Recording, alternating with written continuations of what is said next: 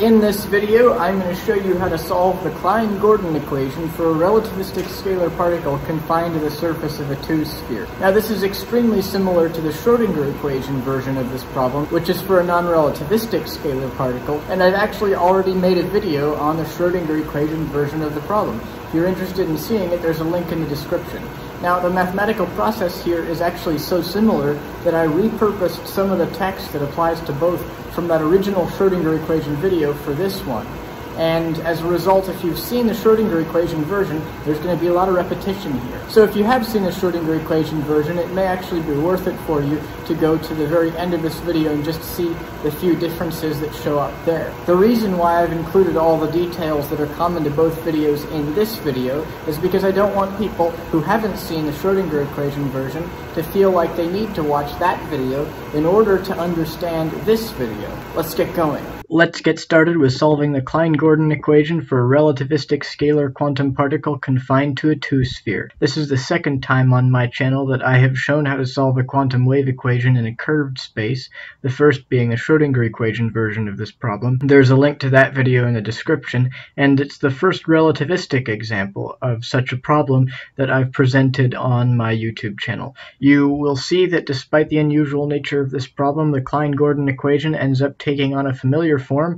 Additionally, despite the fact that there is no potential, the energy levels still get discretized for an unusual reason. A two-sphere is a closed space, therefore simultaneous imposition of continuity, single-valuedness, smoothness, and normalizability cause the wave function to be restricted to discrete harmonics, where the corresponding energy eigenvalues must therefore be discretized. Normally, one solves the free Klein-Gordon equation in an open space where these conditions aren't enough to yield energy discretization. Specifically for this problem, the Klein-Gordon equation will end up taking on the form of the orbital angular momentum squared eigenvalue equation. And we know that imposing these conditions on that problem yields discretization, and when put in the context of this problem, all that is reflecting is that the closed nature of the space is causing exactly the same effects. More specifically, the two-sphere problem reproduces the orbital angular momentum squared eigenvalue problem, and these conditions were only enough to produce discretized eigenvalues in that problem due to the finite extent of the angular variables. Here, it is the closed nature of the spherical space that induces discretization, because that is why the variables have finite extent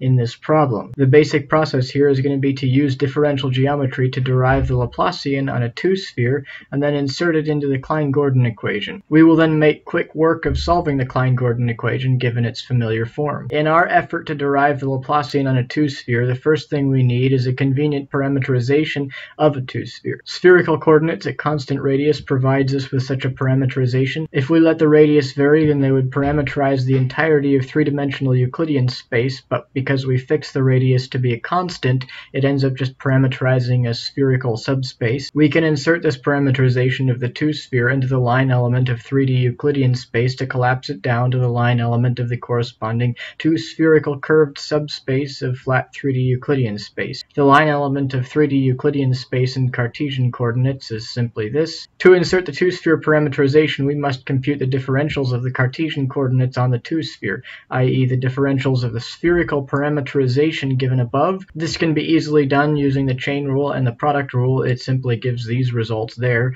Plugging these into that gives us this result. We can then evaluate the squares and we get these two canceling cross terms. Getting rid of them gets us to this. Then we can use the Pythagorean identity and some factoring to finish the simplification, ultimately to get to this. We can then read off the metric tensor for the surface of a two-sphere of radius capital R. We find the metric to be this. We can then insert that into the Christoffel symbols given by this formula. We find these results for the Christoffel symbols with all the derivatives done. We can then insert the metric components and the Christoffel symbols into this formula for the Laplacian, written in terms of covariant derivatives. If we ignore all the terms that are zero due to zero Christoffel symbols and zero metric components, just leaving behind the non-zero terms, we are left with this.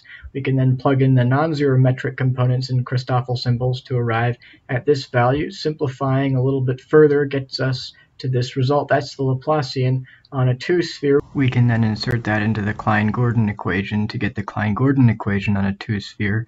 Rearranging the equation a little bit gives us this result. We might consider separating variables at this point, but this is actually unnecessary because we recognize the orbital angular momentum squared operator on the left side of the equation.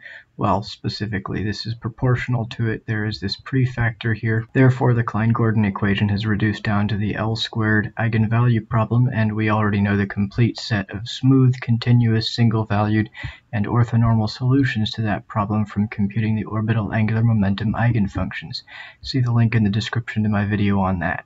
Specifically, the aforementioned set of solutions are simply the normalized spherical harmonics. We see that these spherical harmonics satisfy this orbital angular momentum squared eigenvalue problem.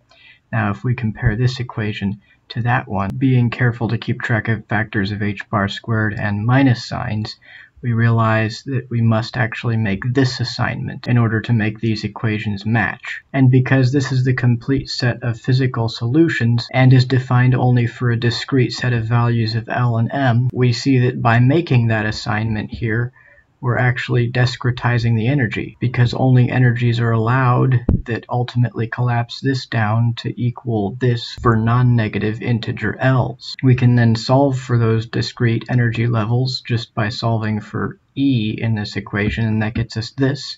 And of course, because the complete set of orthonormal solutions is a spherical harmonics, they must just be our wave function. So that is the complete solution to the Klein-Gordon equation for a relativistic scalar particle confined to a two-sphere. So now you know how to solve the Klein-Gordon equation for a relativistic scalar quantum particle confined to a two-sphere, which is really cool. If you like this video, please give it a thumbs up, and don't forget to subscribe. Dietrich out.